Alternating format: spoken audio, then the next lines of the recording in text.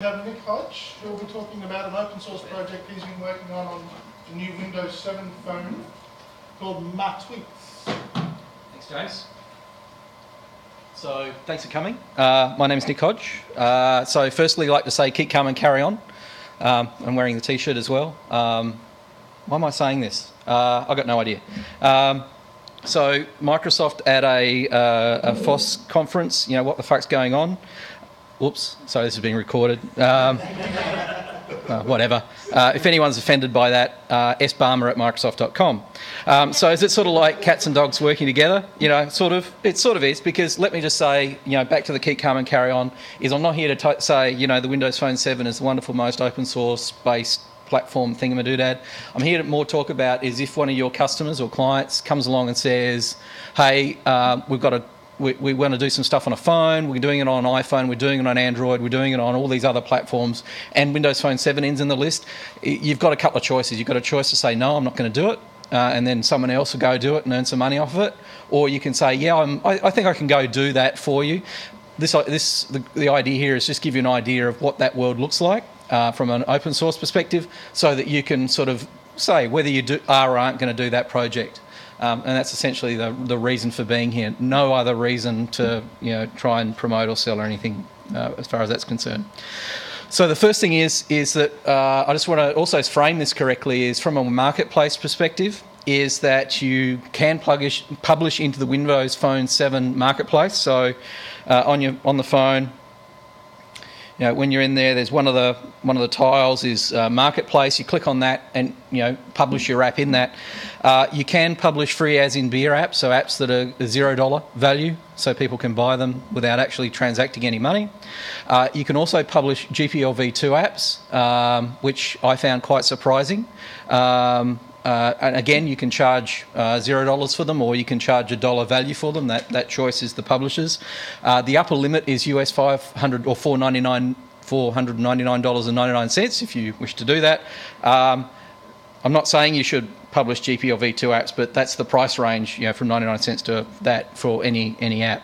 And of course, permissive style licenses, Apache license, Microsoft MSPL, BSD sort of licenses are allowed as well. The reason why I actually came to this point was about a week or two ago, because I published my blog on Linux on WordPress on DreamHost somewhere in the US, and therefore I thought, hey, it'd be cool to get an admin app, and I know that those exist for iPhone and for probably for Android, but I haven't looked. And they published in the marketplace their app, so $0. Yep, easy install, buy it, put it on my phone.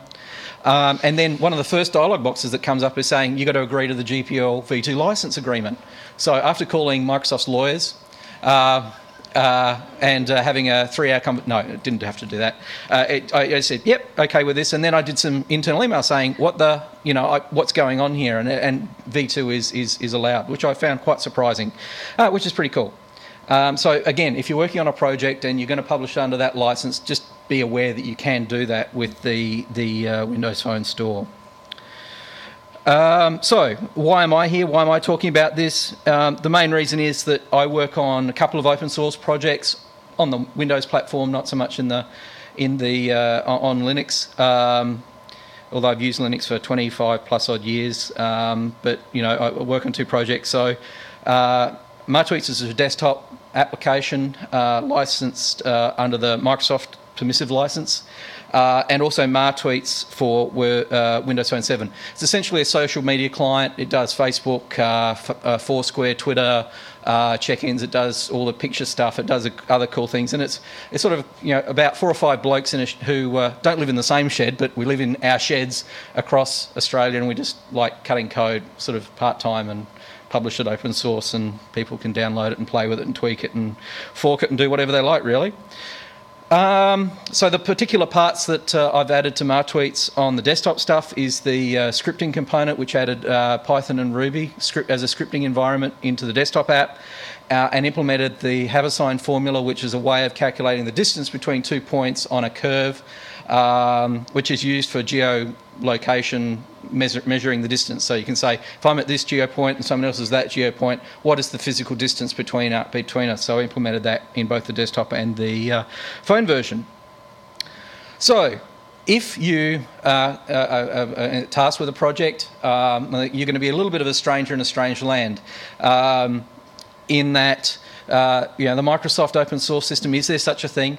Yes, there is. There's a lot of many of our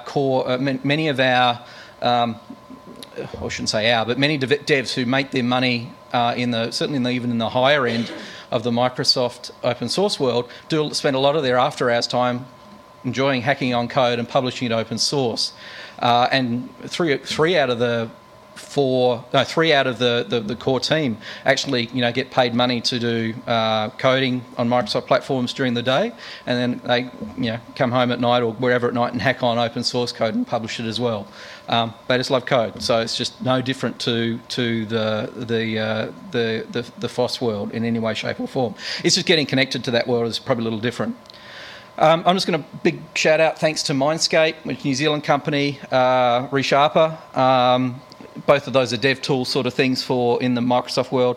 But Atlassian, who are really cool supporters of open source, we use Fisheye and Jira as Fisheye to give you a view of projects, and Jira is our case management system, which is pretty cool. So thanks to Atlassian for supporting the open source world as well, and we use it. Okay, so two examples, WordPress for Windows Phone 7, it's GPLv2, and another little cool thing that popped up recently, which sort of tied into what Steve was talking about earlier, is a thing that allows you to run Ruby on your Windows Phone 7. So you can actually run Ruby and play it on your, and write code on your Windows Phone 7. I don't know why you do that. Maybe, the Ruby Scientologists will use it and find it fun. I don't know, but you can. Okay, so also from a phone perspective, we're not talking about Windows Phone 6.5 and earlier, which looks like this. No, not quite, but I think you get the idea. It's actually a steampunk thing that was on Epic Win earlier today. Is the user experience on Windows Phone is a little different, and I suppose the reason for that is to differentiate ourselves, Microsoft differentiate itself, and really when you're coming from a dev perspective. And I'll talk about the web stuff a little later. You've really got two sort of choices to make. If you're building apps that are static image, maybe a bit of animation, text, maps, and those sorts of things, traditional UI sort of stuff, we have Silverlight built into the phone. So you build stuff in .NET and run it in Silverlight. The other thing from a gaming perspective is one of the things that we have in the Microsoft sort of ecosystem is XNA, which allows you to build it's sort of a couple of layers above DirectX, allows you to build 3D based apps that run on Xbox and desktop, but also on the phone. That is, if you're doing gaming stuff, is probably where you're going to go. So, for instance, Fruit Ninja, which is Brisbane built and published as part of the Microsoft Studios, is an XNA-based game. More than likely, however, if you're tasked to do, or you're thinking of doing a Windows Phone 7 app, you're probably going to be looking down the Silverlight path. And I'll give you a look at the tool chain in just a moment. The developer tools are free as in beer. That is, you can go and download them, install them from developer.windowsphone.com. That will give you both the compiler and the UI builder. You do not need to pay money for that. Gives you all the packaging stuff and those sorts of things. So that is zero cost. A couple of little points. It does, obviously you need to bring your own Windows. This works on Windows. So for those of you who are on Mac OS or some variant of Linux, you're going to need to run Windows. The little bit of a point as well is that the current, in reading some of the forums, the current builds don't really like working in virtual machines. Should be okay for your boot camp style Macs to boot into it, but your VirtualBox style environments are probably going to have a little bit of an issue just at the moment. I don't know why, it's just some of the stuff that I've been seeing reported up. So just a little bit of a heads up if you are doing this from your hardware perspective. So it's all the stuff's there to do your UI stuff and connect it to the network and all those sorts of things. In fact, on that note, earlier today, because I'm obviously not going to be a major customer of Nokia phones, I decided to hack on some code. And James showed earlier the planning alerts, which is a standard RSS service that you can go and you put in a postcode and you get back a geotagged, RSS geotagged feed of things in that postcode that have got planning alerts. And you can also do it by lat longs and a few other things as well. So I quickly hacked up a little app in Visual Studio. I'm using the full version of Visual Studio here because I don't have to pay for it. But if you're getting the free version, you can just go get it. The UI builder stuff is XML. So Silverlight, just forgetting all the crap on top of it, is just basically XML to describe the UI. And the language underneath is either C# or now VB if you want to do that, or F#. If you want to program in a functional language on a phone, we actually permit that as well. Let's not, instead of doing this on the device, let's do this in the emulator. The emulator is quite, it comes inbuilt like most of the emulators you get for when you're doing this sort of dev work.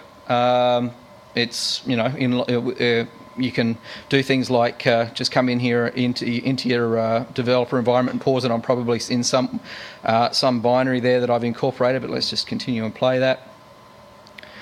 So somewhere near my home, just search for planning alerts somewhere near there. Scrolling, what's going on in L. McPherson Street. Sadly, no L. McPherson. And we have maps control and that sort of thing, which I've just incorporated into that. So it's all, I hacked that together. Probably it took me about an hour or so to actually get to that particular point. MahTweets itself is, again, published on Codeplex. It's accessible via Mercurial. If you wanted to have a look at the source code, again, it's licensed under the Microsoft permissive license, so you can do all sorts of weird, wonderful stuff with it. One of the things that I'll also point out from our ecosystem perspective, we've already talked about the tool chain, whoops, there a moment ago. I hate PowerPoint. Yeah, I generally like to show more code, but to register for the marketplace is US $99 a year. If you're a student and are signed up to the Microsoft DreamSpark program, that is $0. You also get the dev tools for free as well. You get 5 free submissions of free apps, and then $20 per submission after that because they are reviewed. But if you provide an update to a pre-existing app, that does not have to be reviewed, and that just goes through the update system, and you get updates on the phone. If you're doing a revenue share perspective, just like the Apple Store, it's a 70% dev share. There's a whole barrel load of open source libraries that you have access to as well.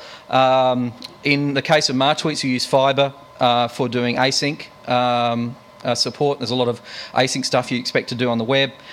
We use View Model Lite from separating the UI from the base code stuff. Hammock for doing REST style stuff. Autofact for dependency injection and inversion of control sort of stuff. And in the case of Fiber, MVVM Lite, MVVM Lite, yes, and Autofact, they're actually done by Australian devs, and in either Codeplex or in the case of Autofact with Nick from Brisbane here in Google Code as a source. We use a Microsoft library, the Silverlight toolkit, which is actually licensed MSPL. A lot of the stuff that Microsoft ships that you can use that again isn't sold is generally actually easy to find open source and Codeplex, and it's quite easy to get into. So Mercurial, go get it. You can go and try it. We are not in the store at the moment, mainly because it's been Christmas and we don't really give a stuff about doing too much coding, or at least because we all get to run on our own phones. We can just download it to our phones and run it. And we're not making any money out of it, so we're just having a bit of fun. Hopefully, it gives you a bit of an update, gives you a bit of a heads up if you're asked to do that sort of stuff, so you can give a go, no go. Thanks. Thank you, Nick. Have you got any questions for Nick? I've got one. Can you install applications on a Windows 7 phone outside the market? So can you install a phone? If you dev unlock your phone, yes, you can. Right. So they get bundled up as a .xap file. If you dev unlock the phone, that is, you're a registered developer, you can actually push stuff down to it and run it. However, one of the other things that is happening at the moment is there's a project called Chevron, which is allowing hobbyists and hackers and tinkerers to do cool things with their phone. But we can't talk. The guys who have worked on that to do what's technically called side loading have been. There's sort of. I'll talk about it offline, a bit of shenanigans. But generally, yeah, we do wish to do it. Evidently, do more of that. Excellent. Well, thank you very much. Any,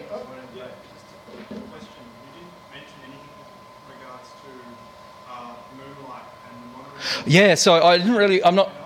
I love Mono, love Moonlight.